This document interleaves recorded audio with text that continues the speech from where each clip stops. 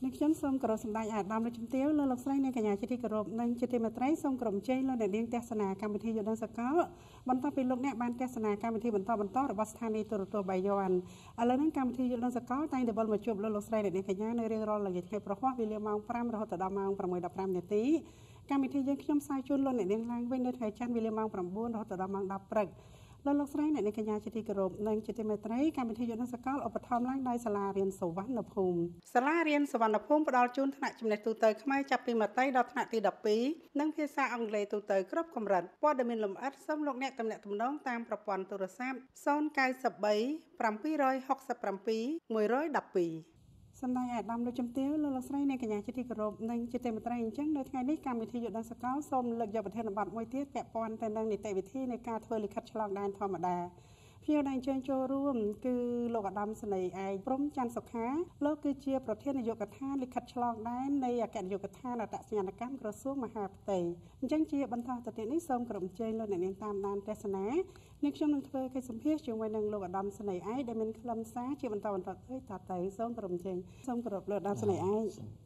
ចាអរគុណណាស់បានអញ្ជើញចូលរួម ដូចជាយូរណាស់ដែរណាដែលបានជួបគ្នាលើកទី 1 ឥឡូវលើកទី 2 ចាលើកទី 2 សម្រាប់បងប្អូនប្រជាពលរដ្ឋយើងហ៎ដល់ពេលដែលលោកអ្នកបានតាមទស្សនាលើកទី 1 នេះគាត់ចង់ដឹងព័ត៌មានបន្ថែមអញ្ចឹងហើយសូមតាមលោកជួយលោកអ្នកបន្តទៀតណាចាក៏ប៉ុន្តែឥឡូវនេះសូមគិតវិកិច្ចចំពោះទស្សនិកជនទីសិនចាសូមក្រុមជេជាបឋមខ្ញុំបាទសូមគោរពសម្ដេចទ្រង់ឯកឧត្តមលោកជំទាវលោកស្រីនិងបងប្អូនប្រជាពលរដ្ឋទាំងអស់ជាទីគោរព ហើយក៏សូមថ្លែងអំណរគុណយ៉ាងជ្រាលជ្រៅដល់អគ្គនាយកដ្ឋានវិទ្យុនិងទូរទស្សន៍បាយ័នដែលបានផ្ដល់កិត្តិយសឲ្យខ្ញុំបាទធ្វើជាវាគ្មិនក្នុងកម្មវិធីយល់ដឹងសកលខ្ញុំបាទឧត្តមសេនីយ៍ឯកព្រំច័ន្ទសុខាប្រធាននាយកដ្ឋានលិខិតឆ្លងដែននៃអគ្គនាយកដ្ឋានអត្តសញ្ញាណកម្មក្រសួងមហាផ្ទៃសូមបង្ហាញជូនសាធារណជនអំពីនីតិវិធីនៃការផ្ដល់លិខិតឆ្លងដែនធម្មតា មុននឹងចូលដល់នីតិវិធីខ្ញុំបាទសូមរៀបរាប់ត្រួសអំពីសាវតានិងទីតាំងលិខិតឆ្លងដែនអំពីសាវតានៃលិខិតឆ្លងដែនធម្មតាលិខិតឆ្លងដែនធម្មតានៃប្រជាណាចក្រកម្ពុជាដែលចេញឲ្យប្រើប្រាស់មុនថ្ងៃ 15 ខែកក្កដាឆ្នាំ 2014 មាន 32 ទំព័រនិងមានសុពលភាព 7 ឆ្នាំផ្ដល់ជូនលើកដំបូងមានសុពលភាពប្រើប្រាស់ 3 ឆ្នាំ នឹងអាចពន្យាបាន 2 ដងក្នុងម្ដង 2 ឆ្នាំមានន័យថាចាញ់លើកទី 1 កាលនោះយើងផ្ដល់សុពលភាពបានន័យថាថេរវេលានៃការប្រើប្រាស់ 3 ឆ្នាំ បាទប៉ុន្តែយើងអាចពន្យាបាន 2 ដងបាទក្នុងម្ដង 2 ឆ្នាំចា៎បាទក្នុងម្ដង 2 ឆ្នាំហើយអាចភ្ជាប់កុមារដែលមានអាយុក្រោម 12 ឆ្នាំបានលុះដល់ថ្ងៃទី 15 ខែកក្កដាឆ្នាំ 2014 មក រាជរដ្ឋាភិបាលកម្ពុជាបានដំណើរការផ្ដល់លិខិតឆ្លងដែនគំរូថ្មីជូនដល់ប្រជាពលរដ្ឋទូទៅបន្ទាប់ពីចាប់កំណើតអញ្ចឹងបានន័យថាឲ្យតែកើតមកហើយអាចផ្ដល់លិខិតឆ្លងដែនជូនបានបាទលិខិតឆ្លងដែនគំរូថ្មីនេះមាន 64 ទំព័រនិងមានសុពលភាព 5 ឆ្នាំសម្រាប់ប្រជាពលរដ្ឋដែលមានអាយុក្រោម 6 ឆ្នាំអញ្ចឹងនិយាយថាសម្រាប់ កុមារក្រោម អាយុ 6 ឆ្នាំបាទ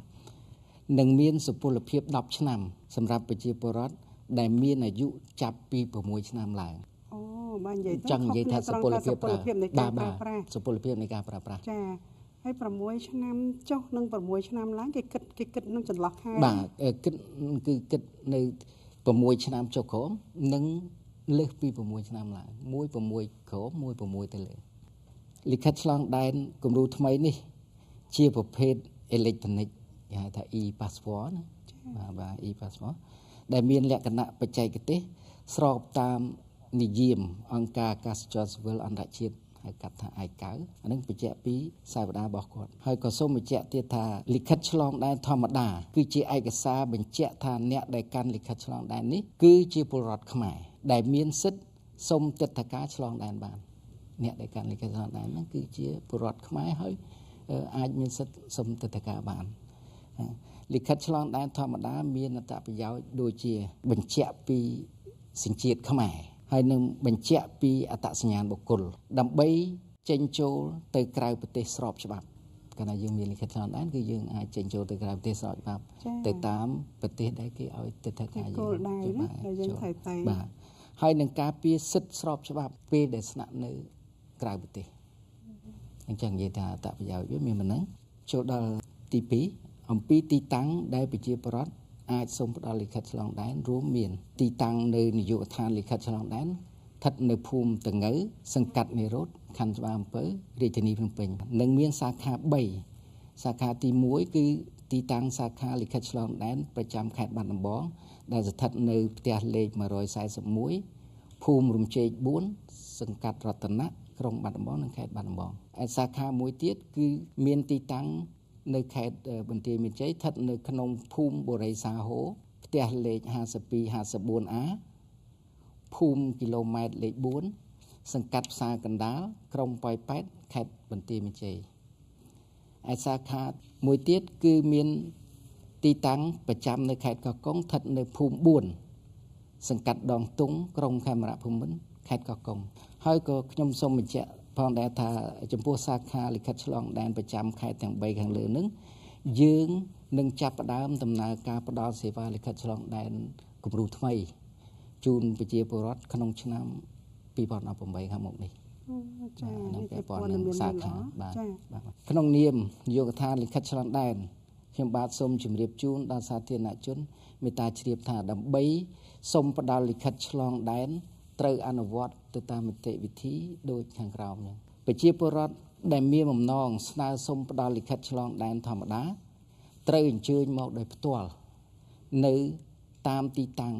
ដោយបានជម្រាបជូនខាងលើដោយភ្ជាប់មកជាមួយនៅឯកសារច្បាប់ដើមដូចជាអត្តសញ្ញាណប័ណ្ណសញ្ជាតិខ្មែរឬសំបុត្រកំណើតដែលបញ្ជាក់ថាសញ្ជាតិខ្មែរនេះចង់បញ្ជាក់ជូនដែរថាឯកសារពីរនេះមួយណាក៏បានដែរយើងសំបុត្រកំណើតក៏បានអត្តសញ្ញាណប័ណ្ណក៏បានព្រោះអ្នកដែលមានអត្តសញ្ញាណប័ណ្ណគឺ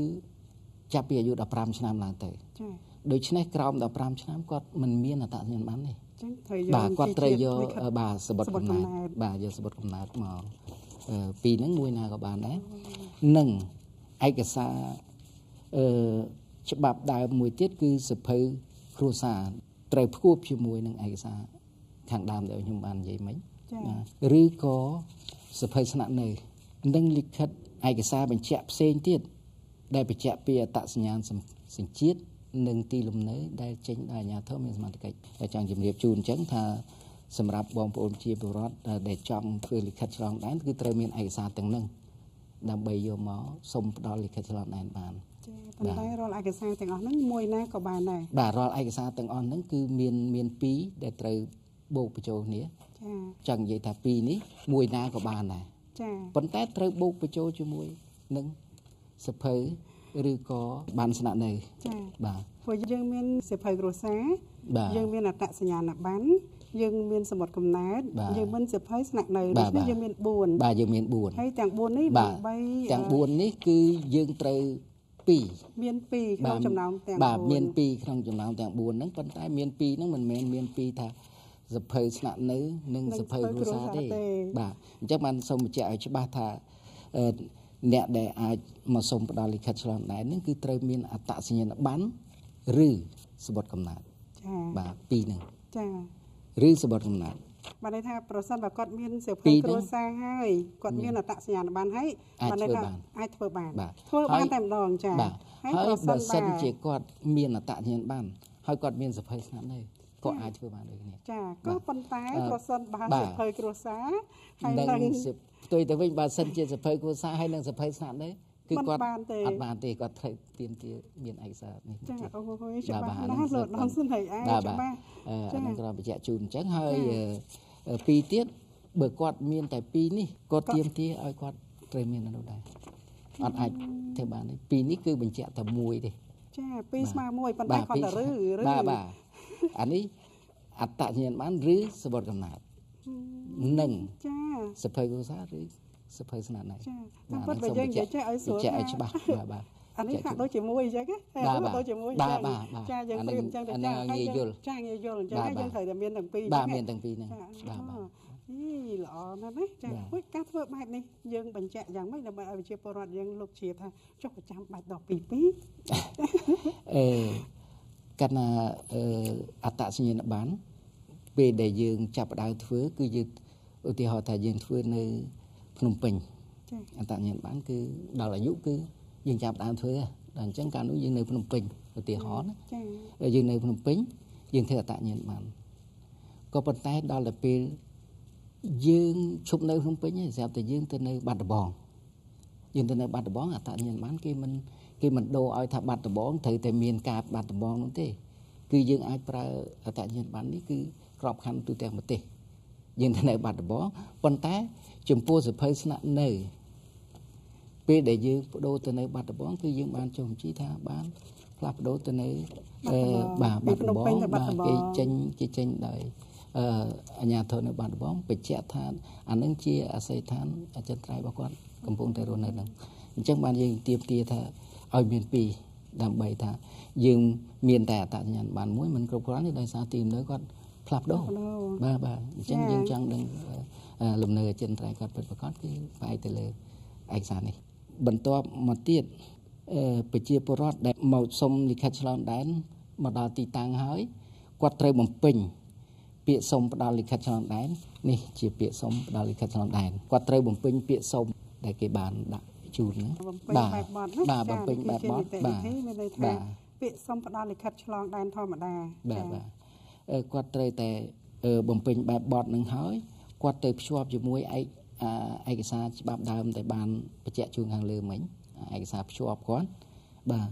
đâm bấy chun tới mình trai đâm bấy quạt pinit nơi pe đã dương vô tới đã ở mình trai pinit hơi anh đang chẳng gì thà pinit tây vị thí đã quạt trai phơi xem mẹ bị chia bớt quạt trai thưa mình trai ban pinit hơi quạt nâng thọt chùm lon ai sao nâng chua chia muối nâng biết sống sna sống được khát sẵn đàn bận toa pinit nâng thọt chùm lon rồi hơi xem mấy luôn trai căn ai cái sao nâng tới châu chúa đang bày dương từ tua vô lệ bà được nó nâng cái dương bàn miền rập bằng chỉ chùa chỉ ấy chẳng xem tụm rong từ lời ai quạt đã ta tới chỗ tới nào bà hai bàn to vì quạt từ do bàn lệ riêng hai quạt trời rong chấm lệ riêng rồi bỏ quạt nâng đầm bấy châu tới nông bình chó và một tuần này về để quạt đòn lệ riêng quạt trời châu tới bình chó bị trôi tình này nơi pe để trôi đal bị trôi bộ bộ tình này sớm mấy luôn nắng tới té vô mà riêng đây từng đọc bao con nữa tự đặt phần té mình đặt mà đòn từng đọc về bà nơi cái nông tây vị thí cứ dương đặt mà đòn buồn cứ hàng nào của bạn ấy hàng xuê của bạn hàng đam môn của bạn nên lừa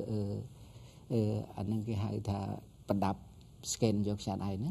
bà đòn chứng dương đặt hàng xuê của bán hàng sản của bán phần té đặt mà đi buồn mà đòn pe để dương mà xin để về scan cho ban buồn năng hết dương thể đã buồn tiết bà thể đã buồn tiết đầm bay mà xin scan cho nơi pe để đã buồn tiết hết trong khói dương đã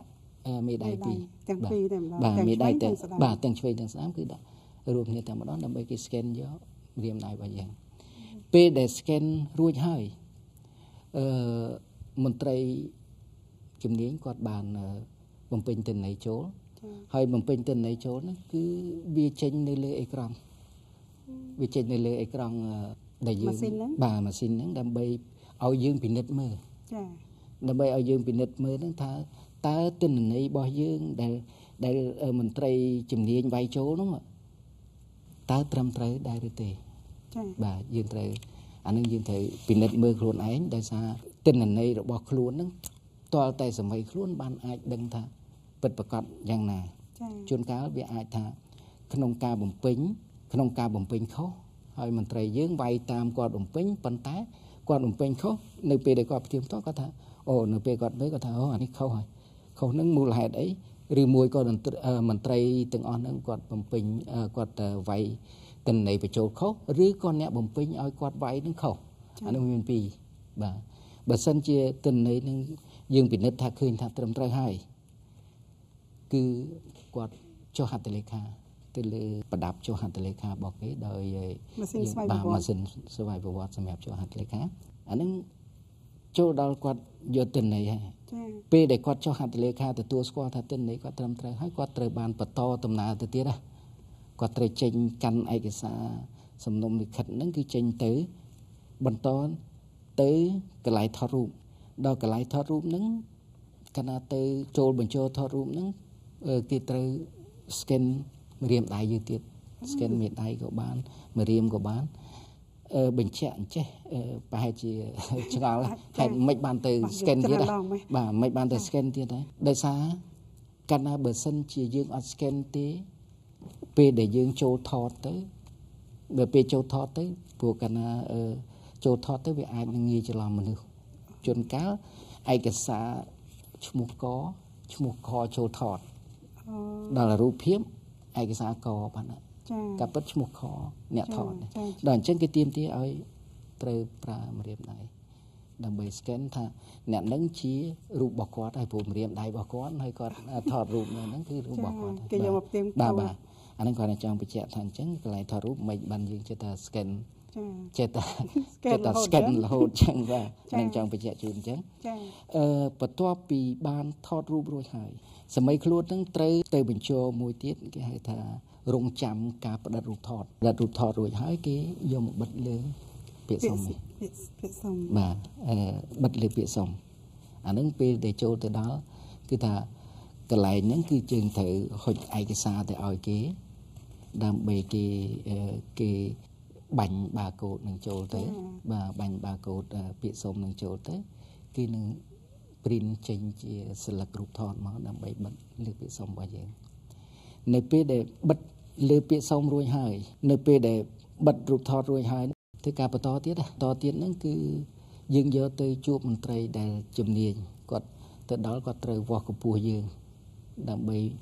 វាស់កម្ពស់យកភិនភាគស្លាកស្នាមរបស់យើងហ្នឹងតែយើងមានបច្ចុយតាណាអីតាណាដើម្បីគាត់បំពេញតាមនីតិវិធីរបស់គាត់ចូលទៅក្នុងប្រព័ន្ធកុំព្យូទ័រអាហ្នឹងសម័យខ្លួនដែលត្រូវធ្វើកិច្ចការហ្នឹងបើសិនជាផ្លោះកន្លែងណាមួយគឺអត់បានទេចរន្តវាត្រូវតែអញ្ចឹងបាទនៅពេលដែលយកភិនភាគស្លាកស្នាមវាស់កម្ពស់អីហើយហ្នឹងគាត់នឹងត្រូវរំកិលទៅមួយកន្លែងទៀតទៅមួយកន្លែងទៀតដើម្បីគេធ្វើការសម្ភាសគាត់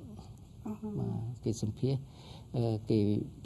គឺគេយកឯកសារគេសម្ភាសសួរនាំគាត់ពីបញ្ហាចាំបាច់មួយចំនួនលក្ខណៈចាំបាច់មួយចំនួនដែលគេទៅសម្ភាសពាក់ព័ន្ធនឹងផ្ទៀងផ្ទាត់ឯកសារអីតែវាត្រឹមត្រូវអីចឹង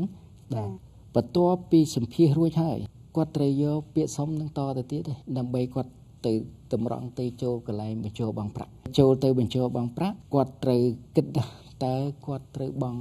សេវាមួយណាសម្រាប់តម្រូវចិត្តគាត់ដោយថាគាត់ចង់បង់សេវាណាមួយទៅតាមការកំណត់ហ្នឹងតែឧទាហរណ៍ថាសេវាវាមានបើនិយាយទៅសេវាយើងវាមានយោងតាមប្រកាសអន្តរក្រសួងលេខ14414ប្រកចុះថ្ងៃទី30ខែធ្នូឆ្នាំ2016រវាងក្រសួងមហាផ្ទៃនិងក្រសួងសេដ្ឋកិច្ចនិងហិរញ្ញវត្ថុ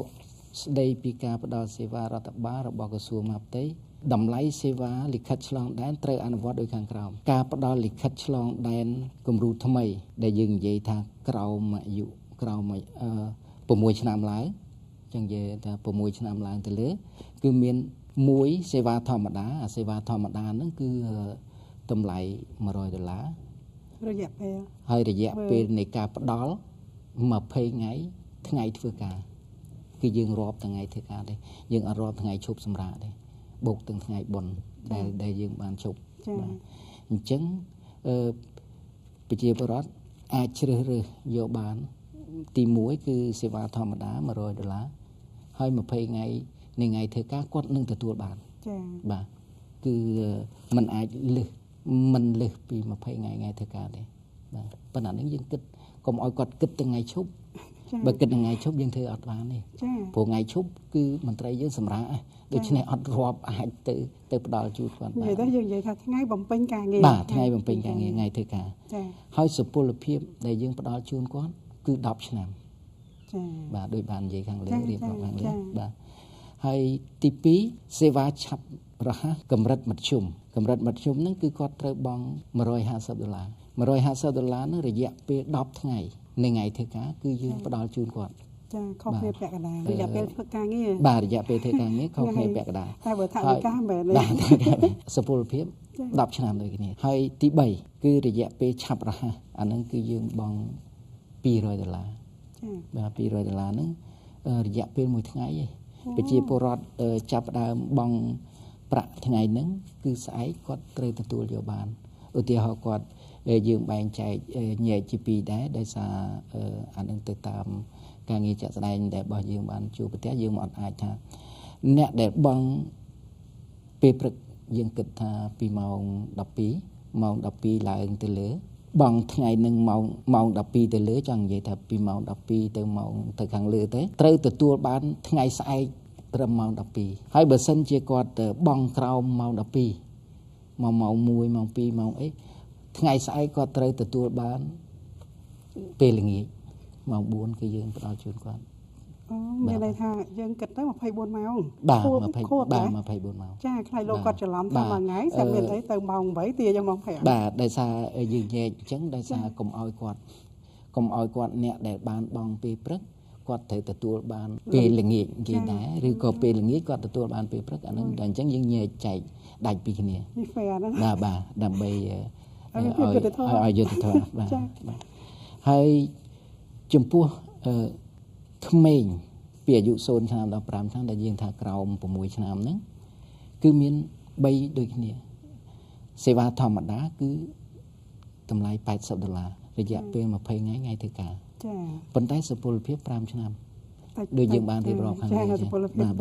ពលភាព5ឆ្នាំទី2សេវាឆាប់រហ័សកម្រិតមធ្យមវា$120បាទ$120 10ថ្ងៃធ្វើការចំពោះសុពលភាព5ឆ្នាំដូចគ្នាចានិយាយទៅឲ្យតែក្រោមហ្នឹងគឺសុពលភាពអញ្ចឹងប៉ុន្តែគាត់ថាអានេះយើងញែកជាសេវាឆាប់រហ័សកម្រិតមធ្យមនឹងធម្មតាដែរយើងតែញែកអញ្ចឹងទេបាទហើយទី3សេវាឆាប់រហ័សគឺ$160អានឹងរយៈពេល1ថ្ងៃដូចគ្នាដូចបានរៀបរាប់មិញអញ្ចឹងបាទគាត់នៅតម្លៃវាខុសពីមនុស្សចាស់ទេបាទរីឯសុពលភាពក៏ខុសដែរមនុស្សចាស់យើង10ឆ្នាំអានេះ5ឆ្នាំបាទ5ឆ្នាំបាទអានឹងពាក់ព័ន្ធនឹងយើងទៅដល់បញ្ចោដែលត្រូវបង់ប្រាក់អញ្ចឹងឧបមាថានេះខ្ញុំទៅធ្វើលិខិតឆ្លងដែនអញ្ចឹងនេះខ្ញុំធ្វើមួយថ្ងៃនេះខ្ញុំម៉ោង8យើងចាប់ធ្វើការណាបាទទៅដល់យើងបំពេញសំណុំបែបបាត់អីអស់ហើយអញ្ចឹងនេះខ្ញុំត្រឡប់មកវិញបានន័យថាម៉ោង8នេះខ្ញុំធ្វើចាប់សពគ្រប់ពីនៅក្នុងចន្លោះពីម៉ោង8ដល់ម៉ោង12ចាស់បាទដល់ពេលនេះខ្ញុំត្រឡប់មកផ្ទះស្អែកឡើងនេះខ្ញុំត្រូវចាំយកនៅក្នុងចន្លោះពីម៉ោង8ដល់ម៉ោង12ដែរបាទសូមបញ្ជាក់ដែរថាយើងផ្ដល់ជូនមិនមែនពីម៉ោង8មកគឺយើងអាចម៉ោង10បាទយើងចាប់ដើមបកគលជូនគាត់បាទបកគលជារួមមិនមែនម៉ោង8នឹងយើងបោះអាម៉ោង8សម្រាប់ស្អែកបកគលឲ្យគាត់1ម៉ោង8អញ្ចឹងទេគឺអញ្ចឹងក្នុងចន្លោះពីម៉ោង10ដល់ម៉ោង12អ្នកដែលធ្វើពេលព្រឹកហ្នឹងគឺត្រូវមកទទួលនៅម៉ោងត្រឹមម៉ោង11ឬក៏10កន្លះដែលយើងអាចលទ្ធភាពដែលយើងអាចទម្លាក់មកសម្រាប់បើជូនគាត់បានអញ្ចឹងដល់ពេលអ្នកដែលទៅល្ងាចមានន័យថាម៉ោង2គាត់ទៅធ្វើចាស់អាហ្នឹងក៏សូមបញ្ជាក់ដែរថាកុំឲ្យធ្វើបង់លុយម៉ោង8ថ្ងៃហ្នឹងស្រាប់តែស្អែកឡើងម៉ោង8ទៅបើកទៅហ្មងអាហ្នឹងក៏វាអត់ទាន់វាមិនទេយើងមានកម្រិតថាម៉ោង9កន្លះទៅម៉ោង10ឬក៏ម៉ោង10ក្នុងកំឡុងហ្នឹងយើងអាចទៅបើកយកបានអរគុណណាស់លោកដំស្នេហាចាអញ្ចឹងចំពោះល្ងាចក៏ចឹងដែរយើងទឹកគិតក្នុងចន្លោះម៉ោង3ទៅម៉ោង4នេះណាបាទចាហើយនេះខ្ញុំសូមបញ្ជាក់សួរកន្លែងហ្នឹងបន្តិចទៀតឥឡូវឧទាហរណ៍ថាគាត់ដែរអញ្ចឹងស្រាប់តែមានបងប្អូនប្រជាពលរដ្ឋយើងលោកទៅច្រើនណាតែយើងអាចកំណត់ពេលវេលាហ្នឹងបានដែរបាទដោយសារយើងប្រឹងប្រែងដោយសារសូមការសរសើរដល់មន្ត្រីពាក់ព័ន្ធបើពាក់ព័ន្ធនឹងការផ្ដល់ជូននេះយើងឃើញថាកន្លងមកយើងទទួលប្រជាពលរដ្ឋកម្រិតត្រឹម2000នាក់ក្នុងមួយថ្ងៃបាទកម្រិតត្រឹម2000នាក់យើងអាចធ្វើជូនគាត់បានប៉ុន្តែក្នុង2000នាក់ហ្នឹងមិនមែនគាត់ធ្វើបង់សេវាមួយថ្ងៃនឹងទាំង2000នាក់ទេគាត់មានអាសេវាមួយថ្ងៃប្រមាណអញ្ចឹងទៅមានអាសេវា10ថ្ងៃខ្លះទៅមានអាសេវាធម្មតានោះ ក៏វាច្រើនដែរដល់អញ្ចឹងយើងអាចដកលាធ្វើបានមួយខែនេះឃើញគាត់កើនឡើងទៅដល់បើថ្ងៃដើមអាទិត្យនោះឈានទៅដល់ 3,500 នាក់ក្នុងការមកទទួលសេវាផ្ដល់លិខិតឆ្លងដែនដូច្នេះធ្វើឲ្យអង្គភាពមានការលំបាកច្រើនប៉ុន្តែដោយសារការប្រឹងប្រែងរបស់មន្ត្រីជំនាញគាត់ធ្វើពេលដែលយើងកំណត់គឺម៉ោង 8 យើងចូលធ្វើការម៉ោង 4 យើងសម្រាប់ក៏ប៉ុន្តែកន្លងមកគឺយើងបន្ថែមម៉ោងមិនដែលបានជួបម៉ោង 4 ទេបាទគឺយើងបន្ថែមម៉ោងរហូតដល់គាត់អស់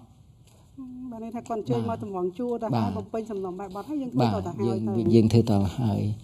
ប៉ុន្តែក្នុងនោះយើងក៏សូមការអនុគ្រោះពីគាត់ដែរពេលខ្លះយើងធ្លាប់ឮថាគាត់ល្អូលទាំដោយសារគាត់ចាំយូរដោយសារគាត់ពេជ្រៀតច្រើនអីអញ្ចឹងទៅដល់អញ្ចឹងគាត់ធ្វើឲ្យគាត់មានការល្អូលទាំច្រើនដែរសូមឲ្យគាត់យោគយល់ដល់មន្ត្រីយើងការពិតដោយសារយើងយល់ឃើញគាត់ថាបើធម្មតាយើងត្រូវបញ្ចប់ទៅម៉ោង 4 យើងត្រូវរុញគាត់បកទៅវិញហើយក៏ប៉ុន្តែដោយសារយើងយល់ឃើញថាគាត់ប្រជាពលរដ្ឋគាត់មកពីខេត្តឆ្ងាយដូច្នេះគាត់តម្រូវការត្រូវបញ្ចប់ហើយដើម្បីគាត់ត្រឡប់ទៅផ្ទះគាត់វិញបាទគាត់ត្រឡប់ទៅផ្ទះគាត់វិញដោយសារបើសិនជាយើងទុកឲ្យគាត់នៅគាត់ត្រូវចំណាយទាំងហូបចុកទាំងស្នាក់នៅដល់អញ្ចឹងមន្ត្រីយើងប្រឹងប្រែងធ្វើហើយដល់ពេលប្រឹងប្រែងធ្វើនៅពេលដែលចុងម៉ោងធម្មតាមន្ត្រីរបស់ខ្ញុំគាត់ធ្វើពីម៉ោង 8 រហូតអញ្ចឹងទៅវាទុនដៃទុនជើងណាប៉ុន្តែដោយសារការអនុគ្រោះរបស់យើងធ្វើផ្ដល់ជូនគាត់បន្តប៉ុន្តែដល់ពេលនោះមានប្រជាពលរដ្ឋខ្លះគាត់ថាហាក់បីដូចជាយើងនឹងសោះអង្គើយជាមួយពួកគាត់បាទការខ្វះចល័តតិចទៅពិតយើងអស់កម្លាំងយើងអស់កម្លាំងហើយបើជាសាច់រឿងគឺយើងអត់ត្រូវផ្ដល់ជូនគាត់ទេពួកយើងផុតមករបស់យើងហើយប៉ុន្តែដោយសារការយល់ហើយនឹងសន្តានចិត្តមន្ត្រីរបស់យើងទាំងអស់គ្នារួមទាំងអង្គភាពទាំងមូលដោយសារហើយមានការណែនាំពីអាដាមនាយដាមស្នេហ៍កយុវនេកយុឋានតញ្ញាកម្មផងក៏យើងផ្ដល់ជូនគាត់រហូតដល់បញ្ចប់ដើម្បីឲ្យគាត់ចប់ក្នុងមួយថ្ងៃហ្នឹងគាត់បានវិលត្រឡប់ទៅវិញបាទអញ្ចឹងក្នុងគណៈនេះពេលហ្នឹងក៏សូមគោរពអរគុណដល់អាដាមនាយអាដាមស្នេហ៍ម៉ៅចន្ទរាដែលជាអគ្គនាយកនៃអគ្គនាយកដ្ឋានអត្តសញ្ញាណកម្មដែលដំតែងនៅសម្រួលការងារឲ្យព័ត៌មាននេះគឺថាអាប់ដេតរហូតអញ្ចឹងបានថាយើងធ្វើការងារទាំងអស់នេះគឺដើម្បីឲ្យបងប្អូនប្រជាពលរដ្ឋយើងទាំងអស់គ្នាបាទចា៎អញ្ចឹងបានសូមឲ្យគាត់យោគយល់ដែរហើយពាក់ព័ន្ធនឹងនីតិវិធីដែលខ្ញុំនិយាយខាងដើមនោះគឺកន្លងមកអានឹងយើងមិនបន្ទោសគាត់ទេដោយសារទី1នៅក្នុងកន្លែងវាមានបញ្ហាមួយចំនួនដែលមានពេលខ្លះហ្នឹងមាន Facebook អីគាត់បោះប៉ុន្តែគាត់អត់ទាន់យល់ពីការពិតបាទគាត់អត់យល់ពីការពិតខ្ញុំសួរថាមន្ត្រីរបស់ខ្ញុំ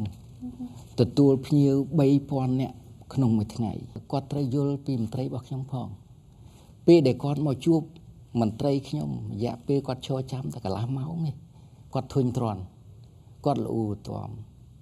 ថាសម្ដីឬសម្ដីអីហាក់បីដូចជាមន្ត្រីយើងនឹងអសិលធម៌ខ្លាំងពេកប៉ុន្តែខ្ញុំសូមបញ្ជាក់ដែរសូមបញ្ជាក់ជូនបងប្អូនជាបរិបទដែរកន្លងមកមន្ត្រីរបស់យើងបានឧទាហរណ៍ខ្ញុំលើកឧទាហរណ៍មួយដូចជាការយកផ្ដិតយកខ្ចៅដៃចូលក្នុងប្រព័ន្ធពេលនោះមនុស្សច្រើនគ្នាគាត់និយាយអ៊ូអរអញ្ចឹងទៅដល់មន្ត្រីយើងប្រាប់ថាបងសូមជើញដាក់ម្រាមដៃនៅលើម៉ាស៊ីនដើម្បីគេ scan យកប៉ុន្តែគាត់ស្ដាប់អត់ឮទេ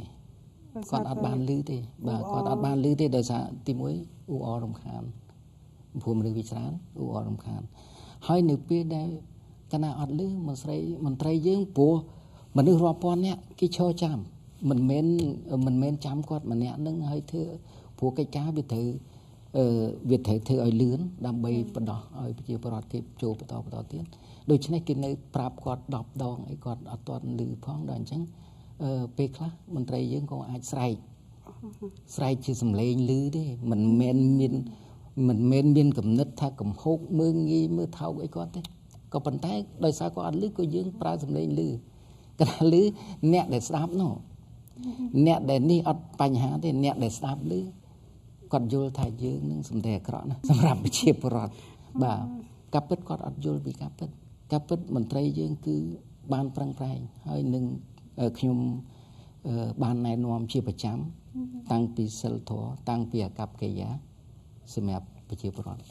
có bàn tay bị chua bạch tè riêng chăng để anh có sôm bạch chè chu nó hơi có sôm ở quạt dùng vô pin trai dương phò về khai bị ai chết na như thà sầm đầy lư ấy mình ban cha bà đó mấy cặp bứt sầm đầy lư nó trong oi nè nó đáp oi lư oi quạt thứ tham pro đam bay cầm oi quạt thứ mà đong pi đong khó cầm oi cây rong chăm nè để rong chăm cái thôn tròn bà nè rong chăm cái thôn tròn đào pi nắng cứ bẹ pon nâng cặp cây giàn từng on nâng ấy để nè đợt tây nó còn mưa máu quạt thay chứ mình miên sờ thò không luôn ấy hồ hải tới tam Facebook mà chỉ luôn để bàn bỏ họ đó là năm tháng ai miên sang chân tới dươngโดยเฉพาะថ្ងៃនេះជួបជូនលោកអ្នកទាំងអស់គ្នាលោកប្រធានអញ្ជើញមកផ្ទាល់ជំរាបជូនអញ្ចឹងលោកអ្នកជាបៃធម្មតាកន្លែងមហាជនទូទៅវាច្រើនណាដល់អញ្ចឹងយើងទៀមទាការងារនោះឲ្យលឿនបន្តិចហើយមួយទៀតអ៊ូអកងរំពងអញ្ចឹងទៅអញ្ចឹងបើចំណុចណាវិជ្ជមានតែតួអញ្ចឹងលឺនឹងលឿនទៅនេះគេថាខ្សត់ដាក់មេក្រូនឹងលឿនណារត់ដំទៅថ្ងៃអញ្ចឹងយើងចូលរួមទាំងអស់គ្នាតាមពិតយើងចង់បានណានៅភាពរលូនបាទពីមុនយើងធ្លាប់ទទួលភ្ញៀវតិចហើយដល់ពេលភ្ញៀវវាកើនឡើងគឺយើងបានរៀបចំកន្លែងតូចរៀបចំកន្លែងល្មមមួយចំនួនមុនតែដល់តែយើងជួបប្រទះអញ្ចឹងគឺយើងបានដោះស្រាយទាន់ពេលដែរគឺយើងបានធ្វើរោងបន្ថែមហើយនឹងយើងបានរៀបចំកៅអីសម្រាប់គាត់រោងចាំបន្ថែមទៀតបាទហើយនឹងយើងដូរយុទ្ធសាស្ត្រខ្លះដោយសារអីពីមុនយើងឲ្យគាត់បានលេខហើយយើងឲ្យគាត់ចូលទៅរោងចាំនៅក្នុងកន្ទប់រោងចាំរបស់យើងនៅខាងក្នុងប៉ុន្តែក្រោយពីជួបប្រទះបញ្ហាដែលវាកកស្ទះមួយចំនួនធ្វើឲ្យប្រជាពលរដ្ឋធុញទ្រាន់ដល់អញ្ចឹងយើងដូរយុទ្ធសាស្ត្រខ្លះជាងឲ្យគាត់ទៅយកលេខហើយឲ្យគាត់បកមកអង្គុយរោងចាំនៅខាងក្រៅផងនៅខាងក្នុងផងហើយនៅខាងក្នុងនោះគឺរោងចាំចូលទៅតាមបញ្ចូលដែលយកទៅនៃបាទដែលយើងថាទៅយកទៅដាក់ខ្សែដៃយកទៅនៃហ្នឹងតើតែខាងក្នុងនឹងស្កាបានយើងប្រកាសឲ្យលេខពីក្រៅបាទពីក្រៅទៅគឺថាពួកគាត់មានលេខគាត់នៅក្នុងដៃដូច្នេះយើងហៅលេខទៅគាត់នឹងតម្រង់ចូលទៅក្នុងរោងចាំបន្តទៀតវាហោហាអញ្ចឹងបាទកន្លែងយើងបានកែសម្រួលឃើញថាប្រជាពលរដ្ឋគាត់ធូរដែរពីមុនកាលយើងអត់ទាន់បានរៀបរោងនឹងគឺយើងមានការកង្វល់ច្រើនដែរដោយសារអីដោយសារគាត់រោងចាំទៅយកលេខគាត់រោងចាំទៅយកលេខហើយរោងចាំទៅយកលេខតតែខាងក្នុងគាត់ស្កាសិនបានយើងហៅលេខបន្តចូលទៅក្នុងទៀតដូច្នេះដោយឃើញសភាពការវាមិនប្រក្រតីបានយើងចាប់ដើមរៀបចំជារោងយើងរៀបចំជាកៅអីដើម្បីឲ្យគាត់អង្គុយរងចាំខាងក្រៅនៅពេលដែលគេហៅលេខគាត់បញ្ចូលទៅបន្តនៅពេលនោះឃើញថាវាល្អដែរដោយសារគាត់ស្រួលគាត់ពីមុនមកគាត់ត្រូវឈរចាំគាត់ត្រូវឈរចាំជួរហ្នឹងគាត់អត់ហ៊ានចេញពីជួរទេចាពួកខ្លាចតែគាត់ចេញកាលណាគាត់ចេញទៅគេលែងឲ្យចូលចាបាទពួកគាត់ទៅបន្តមកក្រោយវិញចារឿងហ្នឹងចឹងហើយស្មាតោរហូតដល់គាត់ឈឺបាត់ដៃបាត់ជើងក៏គាត់អត់ហ៊ានចេញផងចាក៏អត់ហ៊ានចេញទៀតអាហ្នឹងយើងដែលជាកង្វល់របស់យើងប៉ុន្តែយើងបានដោះស្រាយទាន់ពេលជូនគាត់បាទឥឡូវយើងបានសម្រួលច្រើនតែយើងមិនព្រួយបារម្ភថាគាត់ទៅឈរចាំចុងកាលអាចគាត់ឈឺបាត់ដៃបាត់ជើងបែរទៅជិតស្លាប់ដួលនៅនោះក៏យើងមានបញ្ហាដែលត្រូវដោះស្រាយជូនគាត់ប៉ុន្តែយើងល្អតែយើងធ្វើអញ្ចឹងចាសូមអធិស្ឋានឥឡូវនឹងពេលយើងកាន់តែខិតជិតដល់ពេលសម្រាប់នៅក្នុងវគ្គទី1ហើយណាដូច្នេះនីតិវិធីមួយចំនួនទៀតយើងនឹងជួយជូនលោកអ្នកនៅវគ្គទី2បន្តទៀតសូមអធិស្ឋានកាត់ប្រសាសន៍ណាប៉ុន្តែគាត់នេះខ្ញុំចាប់អារម្មណ៍ចេះកាលពីជាង10ឆ្នាំមុននេះខ្ញុំទៅធ្វើលិខិតឆ្លងដែនគ្មានណាឧបករណ៍ទំនើបអីដូចឥឡូវទេហ្នឹងកាលពីជាង10ឆ្នាំមុនអញ្ចឹងមានការលំបាកហើយដល់តែពេលឧត្តមសេនីយ៍ឯកលើកឡើងមិញថា ដល់មនុស្សច្រើនមានបញ្ហាមានការបោះហើយអញ្ចឹងដល់ពេលចំណុចអញ្ចឹងយើងឃើញចំណុចមួយទៀតក៏សូមអរគុណគាត់ដែរប៉ុន្តែថ្ងៃក្រោយយើងចូលរួមធ្វើយ៉ាងម៉េចគេថាតិចទៀននៅក្នុងនៃស្ថាបនាអញ្ចឹងហើយដល់ឥឡូវនេះលោកឧត្តមសេនីយ៍បានលើកឡើងថាយើងបានកែសម្រួលធ្វើយ៉ាងម៉េចកុំឲ្យមានការលំបាកវិញឧបករណ៍ម៉ាស៊ីនឥឡូវស្វ័យប្រវត្តិវាទំនើបទៀតអញ្ចឹងបានថាវាទាមទារពេលវេលាក្នុងការធ្វើឥឡូវនេះការងារមួយចំនួនទៀតកម្មវិធីយើងនឹងបង្ហាញជូនបន្តដូច្នេះនៅពេលនេះសូមអធិស្ឋានចាស់យើងសូមសម្រាប់ទេចាសូមទៅចាសម្ដេចអាដាមលោកជំទាវលោកស្រីនៃកញ្ញាជាទីគោរពនិងជាទីមេត្រីបាញ់មិញលោកនាងបានស្ដាប់ប្រសាសន៍របស់លោកអាដាមសេនីយ៍ឯកព្រំច័ន្ទសុខាលោកគឺជាប្រធាននាយកដ្ឋានលិខិតឆ្លងដែននៃអគ្គនាយកដ្ឋានអត្តសញ្ញាណកម្មក្រសួងមហាផ្ទៃលោកបានជជូនលោកនាងពាក់ព័ន្ធទៅនឹងនីតិវិធីក្នុងការផ្ដល់លិខិតឆ្លងដែនអញ្ចឹងកិច្ចសន្ទនានៅមិនទាន់ចប់នៅឡើយប៉ុន្តែមិននឹងបន្តទៅក្នុងវគ្គទី2នៅខ្ញុំក៏សូមអនុញ្ញាតជជូនដល់លោកនាងផងដែរកម្មវិធីនេះឧបត្ថម្ភឡើងដោយសាលារៀនសុវណ្ណភូមិសាលារៀនសុវណ្ណភូមិផ្ដល់ជូនថ្នាក់ចំណេះទូទៅខ្មែរចាប់ពីមាត្រិកដល់ថ្នាក់ទី12និងភាសាអង់គ្លេសទូទៅគ្រប់កម្រិតព័ត៌មានលម្អិតសូមលោកអ្នកទំនាក់ទំនងតាមប្រព័ន្ធទូរស័ព្ទ093 767 112លោកស្រីអ្នកនាងកញ្ញាជាទីគោរពនិងជាទីមេត្រីចឹងនៅពេលនេះនាងខ្ញុំរួមជាមួយនឹងលោកឧត្តមសេនីយ៍ឯកព្រំច័ន្ទសុខាសូមអនុញ្ញាតសម្រាប់ផ្លែសិនមកទៅទៀតជួបគ្នានៅក្នុងវគ្គទី2